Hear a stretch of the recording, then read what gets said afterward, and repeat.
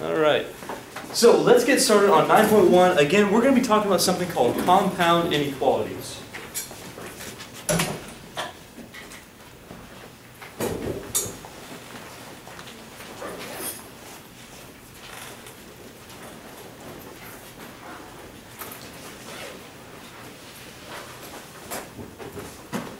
Somewhere in your math career, you talked about inequalities. And those are those things that weren't equations. They had either a less than, greater than, less or equal to, or greater than or equal to. They said these numbers aren't necessarily equal. One might be bigger than the other one, but we can still make statements about them. That's what an inequality is. It's the alligator mouth that you guys were taught a long time ago with the little teeth, and it eats the bigger number. Chomp, chomp, chomp. That's usually the way it goes. A compound inequality says this. What we're going to do now is mash two inequalities together in one statement. That's the compound part of this. So while you have dealt with this part, you've never dealt with this part. So compound inequality means two inequalities joined by one of these two words, either and or. And we're going to talk about the difference between those today. So compound inequalities, that's two inequalities joined by the words and or.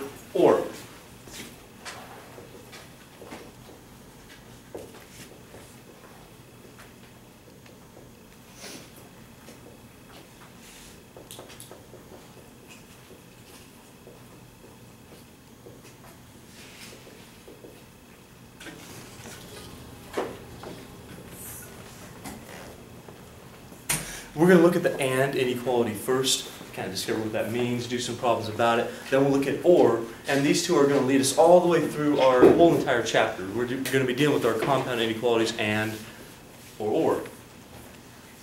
So let's look at and.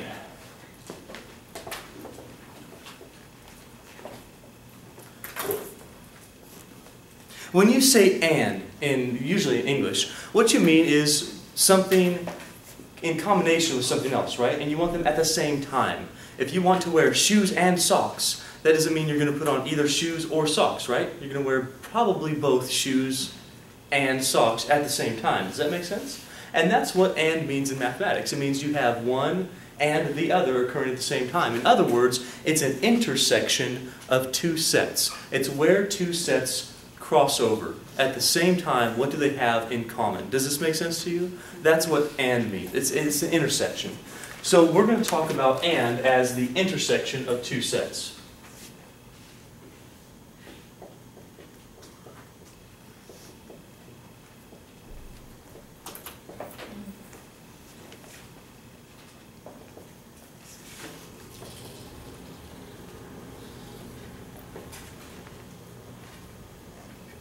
So the intersection, this comes from the Venn diagram, which I'm going to show you in a second. Hopefully you've seen a Venn diagram.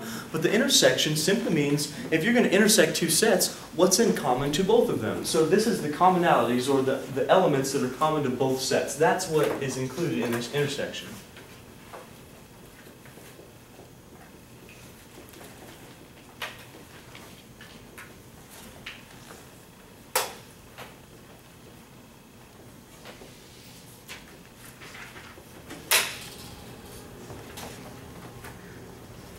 And we use a funny symbol for this. When you're talking about the intersection, we use kind of, it looks almost like an upside down lowercase letter n, except it doesn't have the little tail on it. It looks like this. Funny little n. It's larger than an n though. It's the intersection of two sets. You can think of it as intersection, right? So you use the little part. Doesn't that make sense? That's awesome. Good joke at Monday at 7:08 in the morning. You're never waking up to laugh yet, but that was pretty funny. You'll laugh later when you watch this again. So the intersection, you think of intersection. It's the combination of both sets. If you've ever seen a Venn diagram, you know those circle things, right? Look like Olympic rings with only two of them, maybe three of them.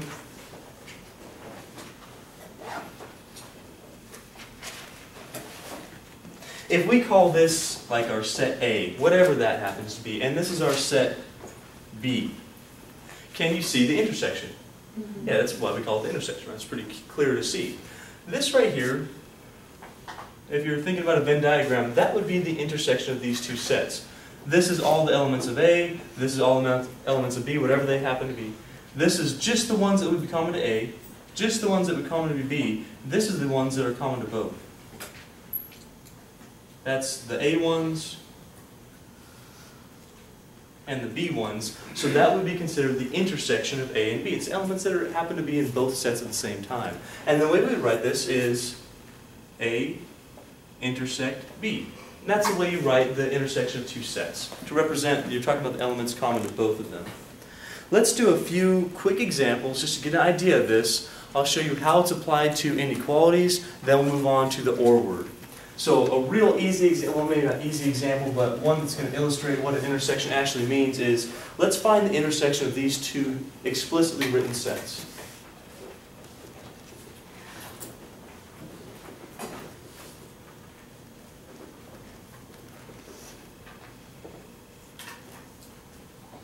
In set notation, you see these symbols, these brackets, these funny ones that are kind of hard to draw if you don't have a master's degree in mathematics, you know. But you'll get used to it. You draw like an S and then a reverse S, typically, is how you draw that. So our intersection here, I was joking about the master's degree, you can all, seriously, you can draw that. It's not that bad. Just don't give me something like that, all right? That's really not what we're talking about. It looks just kind of silly. Try to give me a nice looking bracket. Makes your papers prettier. So let's say our first set is 1, 2, 3, 4, 5. We'll finish that off. And what I'd like to do is find the intersection with this set.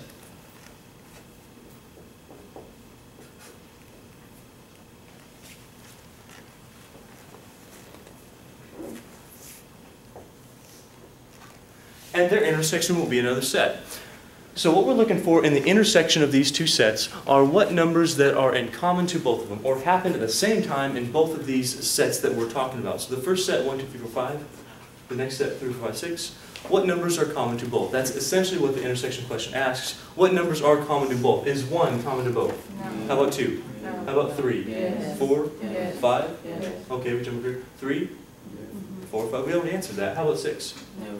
So we're going to write the ones that just happen in both places over in this next one. What were those numbers again? 45. Yeah, that's it. That's what an intersection is. It's just the ones that happen in both of them. Let's see if we can ramp this up just a little bit. This was pretty basic, just to get you an idea of an intersection. Let's see if we can answer some other questions.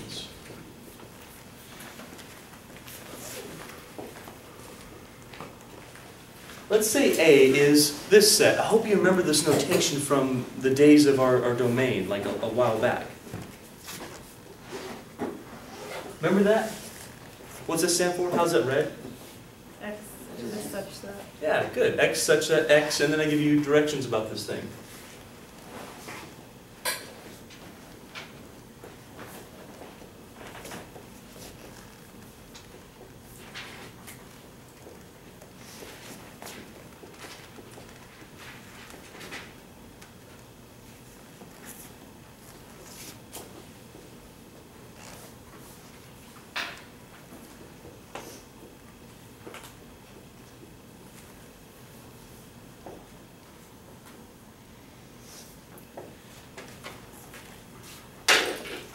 X such that X is an odd integer, or odd number, and X is less than 10, that's a set A.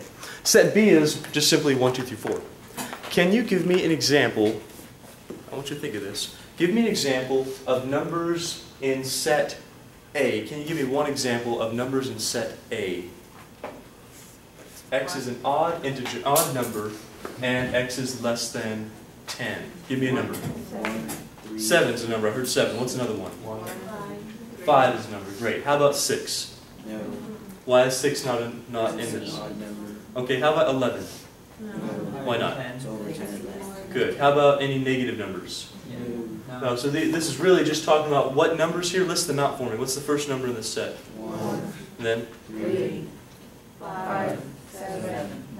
That's it. Those are the numbers in that set. You just need to be able to identify that, right? Odd numbers are 1, 3, 5, 7, 9, 11, 13, 15, 17, that sort of thing. We're just talking about those numbers that are less than 10. So we're talking about 1, 3, 5, 7, and 9.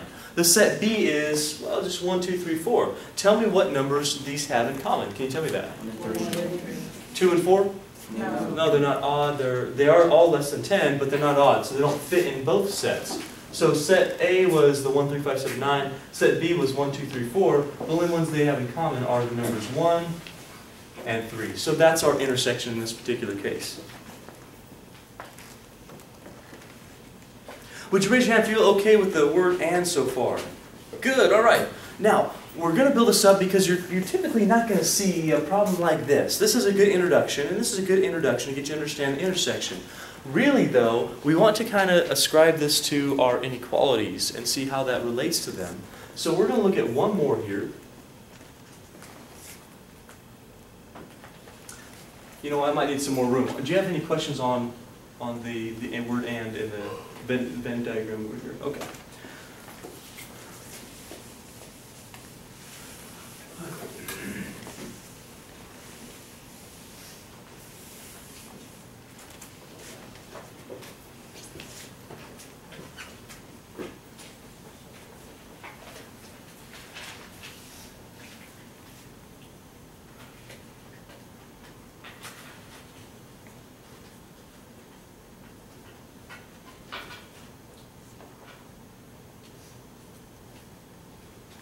Okay, I want to look at these two examples first, and then we'll start talking about "and" in combination with this. Look at your first set. X such that x is less than or equal to 5. Hey, can you give me a number in this set? 5. Why 5? Because it's equal. Or equal to. Great. Okay, I like it. Give me another number. 4. Good. Give me another number. 2.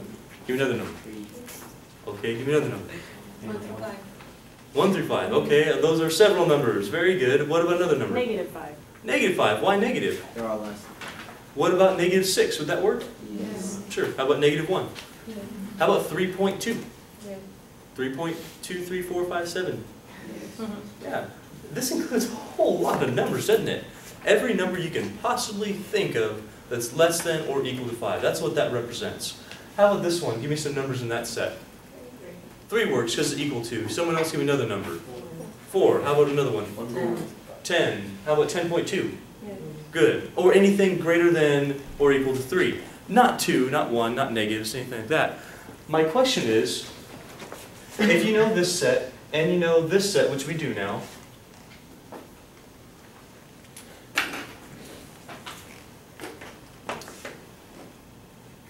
can we talk about this set?